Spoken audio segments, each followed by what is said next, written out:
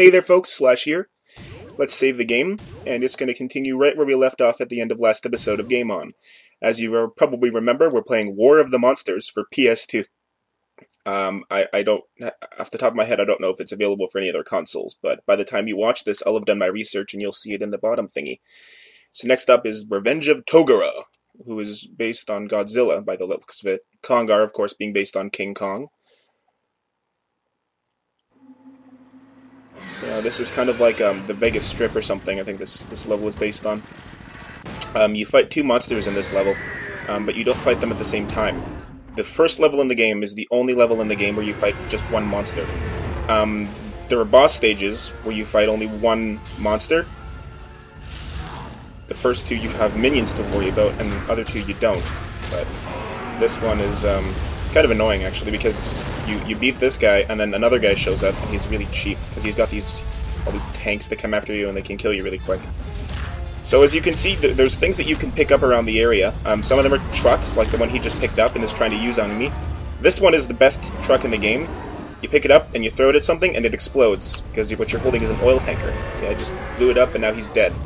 So now there will be a quick cutscene, and we'll see the entrance of the second fighter in this game, which is Robo-47 in his normal costume. You fight Robo-47 again later on in the game, but there's two of them that time, and the different colors.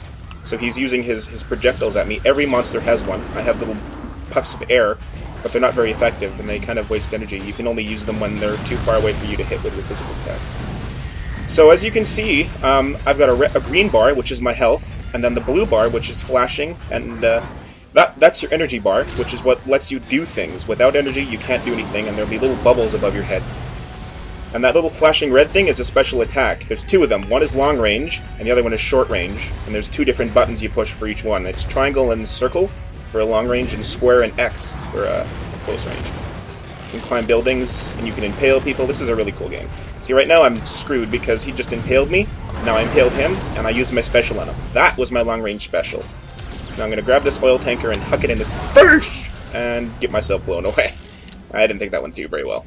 Oh, crap. See, now he's got a red thing. Did you see that little ball there? That's his health when I'm not next to him. So I killed him. He died, and I didn't lose a life once yet. I think you get a maximum of 3 chances per level, and so hopefully I'll be able to do this entire thing without using very many of them. So, that's about it for this episode, short as it might have been.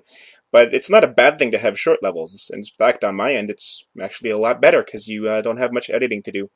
So that's about it for this episode. Stay tuned for the next one, and until then, peace out and game on.